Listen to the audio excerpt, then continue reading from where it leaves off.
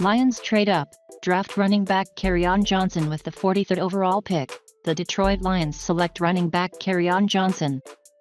The Detroit Lions were the worst rushing football team in the NFL last season. Help appears to be on the way. Lions general manager Bob Quinn has worked hard to upgrade that portion of Detroit's offense this offseason. He signed veteran running back LeGarrette Blount in free agency, drafted interior offensive lineman Frank Ragnow in the first round of Thursday's NFL draft, and most recently added more help to their backfield after moving up in the second round to select Auburn running back Kerryon Johnson. Johnson is a power back with the ability to make defenders miss in the hole.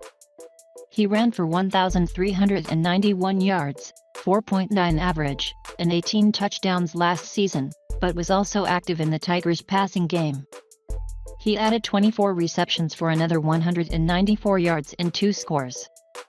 Teams value backs that can play all 3 downs, and Johnson has proven that ability at Auburn. The Lions gave up their 4th-round pick to New England, 117th overall, to move from 51 to 43 to get Johnson.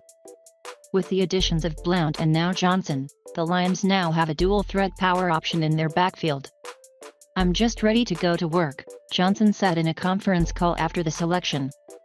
"That's what I'm ready to do.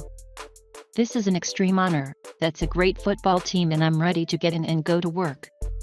Johnson joins Blount, Theo Riddick, Amir Abdullah, Zach Zenner, Sean Green, and Dwayne Washington in Detroit's backfield.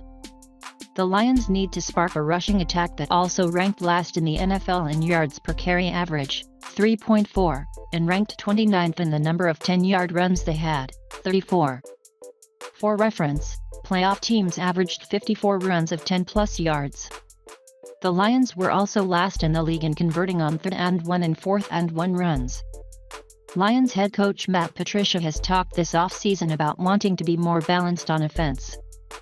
Johnson was the SEC Offensive Player of the Year this past season and a Doak Walker finalist. He led the SEC in rushing, 115.9 yards per game, and all-purpose yards, 132.1 YPG.